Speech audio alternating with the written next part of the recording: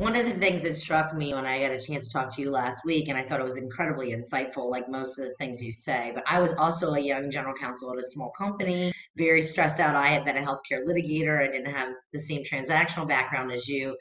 And, they look, a lot of times they look at that law department, especially if you're wearing these multiple hats, like you've done so capably over the years, and you're the no department or Right. the most risk averse. And I thought you said some really insightful things about that when we were talking. I was just going to ask you if you might reflect on that for us now, because these young students going into these smaller companies or startups are going to, sort of face these stereotypes and have to navigate what you've done so capably over the years. Totally agree. I'm going to start you off with a story that kind of starts in litigation, because I was a litigator, but it starts in litigation. So when I first was working in private practice in New Jersey, there's this mandatory pro bono work. And when you're a young associate, usually everybody's pro bono work filters down to you. So I had a client who was, accused of, I guess, having possession of alcohol or drugs or something like that. And we're in municipal court. But for me, it was the most important thing in the world. And John Weffing was the criminal law teacher at Seton when I was there. And I absolutely, although I didn't want to go in litigation or in law enforcement, I loved his classes. So I remember writing a brief about, motion to suppress.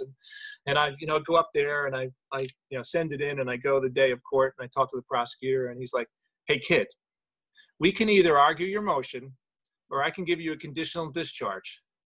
If you argue your motion, you lose, she's going to jail. If you give the conditional discharge, she pays on a plan and she leaves today."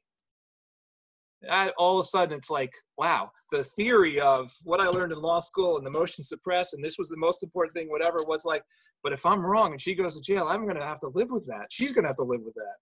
So that got me to thinking, like, okay, sometimes you want to do the best you can in terms of understanding the regulations and understanding the law and advocating for your client. But sometimes you have to make, decisions that are going to be more practical, I guess, than just the black letter law. So that was the first kind of opportunity. The second opportunity, I was at a job interview for one of the health systems I worked at. And the CFO was about as big as I am. I'm about 6'5". And he kind of leans over in the interview and he goes, "You're not going to be one of those no lawyers, are you?" And I'm thinking, okay, so this is a key part of the job interview process. However I answer this question is going to depend upon whether I continue on in the job process or I get it bounced out.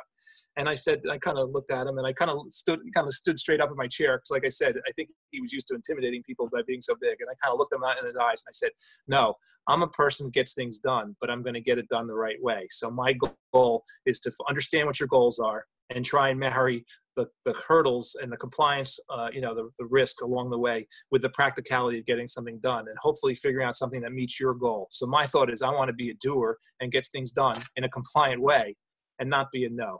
And my commitment to you is if you feel like I'm being a no, then at least let's have a conversation, because often what happens is they start to bypass the lawyer because they go, "Oh, he's not going to agree to that." It's like, why don't we have the conversation first? Allow me to understand the different dimensions of your thought process in terms of how you want to solve a problem from a business perspective before you just make the assumption that as a lawyer, I'll never go for that.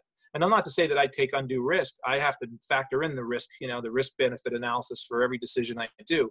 But my thought is if I better understand what you're thinking, and then I can better explain why the law is set up a certain way, that we probably can collaborate together and, make a conclusion that gets us both where we want to be, compliant, but successful for the business.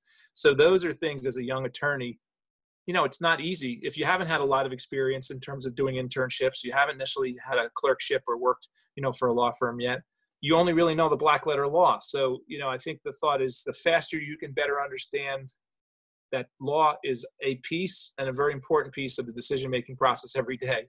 But in a business sense, it can't be the leader, because otherwise there may be no business. And it can't be the last thing in, because then it may be too late. But you have to be a collaborator, not somebody who just says, "I'm sorry," in law school or in the, X versus Y case. You can't do that. It's like, no, let's look beyond that. There's got to be another way. And maybe it's compromise on both sides. So those are some of the kind of life examples that I've used that I hope others can learn from. And the thought is, we do a lot of great things in law school, but it does help to have a little experience to understand. So you're not sweating it out like, "Oh God, if I say no, am I going to lose my job?" That's not great. But if I do my best to try and collaborate and understand what's going on, more often than not, we usually find a solution that gets us where we need to be as a business.